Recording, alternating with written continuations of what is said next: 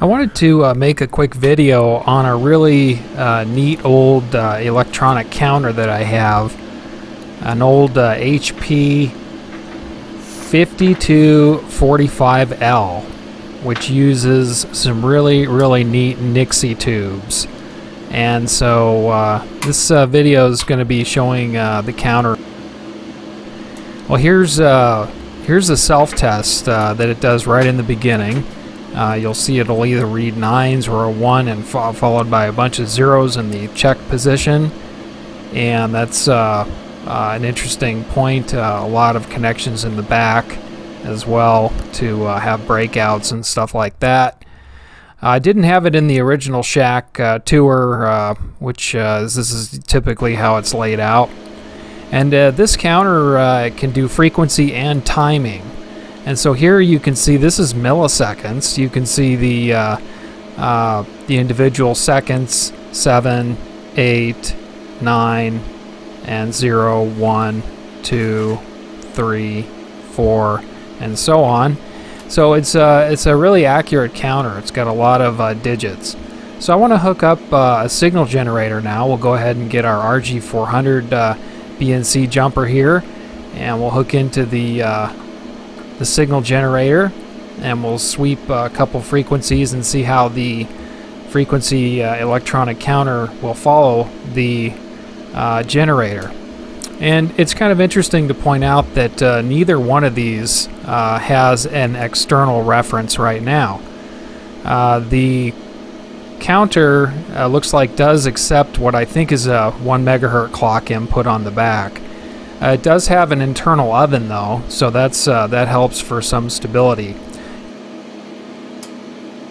And if we click the resolution over, the display will start to change. You can see it read megahertz in the upper left, and as we back down and move the time base, it'll go back to kilohertz and read in kilohertz for the duration, and we'll get some pretty fine resolution down to 1 cycle doing that. So there's 14.201.210 megahertz down to the 1 hertz resolution, and you can see our dBm levels are about -15 dBm.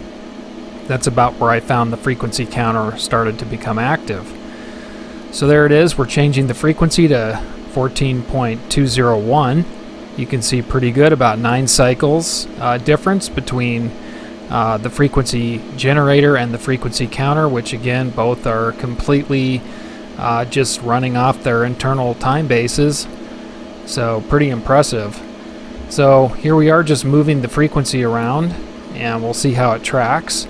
I also left the audio track on as well, so we can actually hear the actual fan noise that the two make. And so if we wanted to leave these on for any length of time, I'd probably do a fan modification to quiet them down.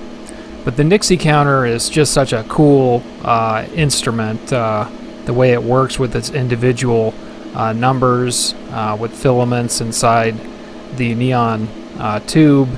It really is a cool old frequency counter. Let's see, looks like still pretty low in the frequency range, a little around 2, and sweeping up now.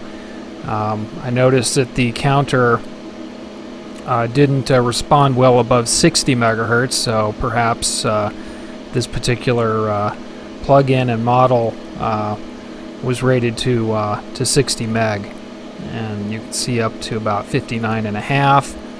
And after this it still read, but it started to not do so well.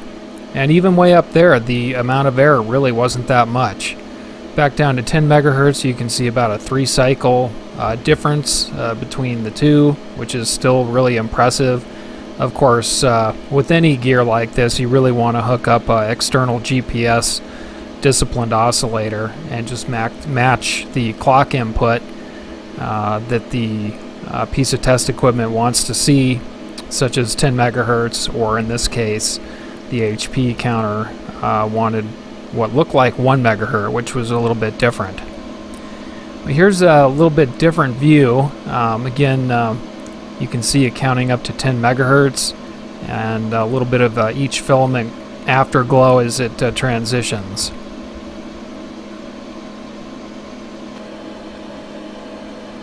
Really a neat thing to watch. Just such a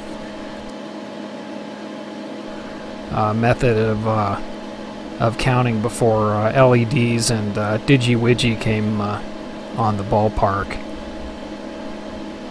I love how some of the filaments are closer to you, some of them are farther behind. You can see the 3 is somewhat closer than the digits in back, which looks like 0 is a little bit farther back. I'm just counting up: 17 megahertz, 16 megahertz, 15 megahertz, 18 megahertz, 19.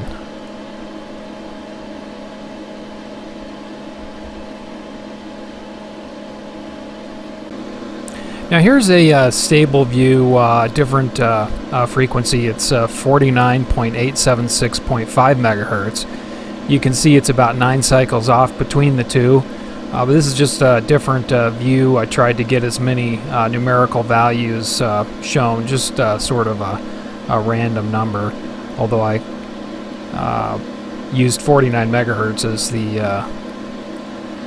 the numeric value there. You can see 49.876.5. Well, anyway, that's the old NIXIE tube counter. I hope you enjoyed that. I really enjoyed making this and getting it out and hooking it up and giving it a quick test. So this is Tyler, amateur radio operator, KA0KA.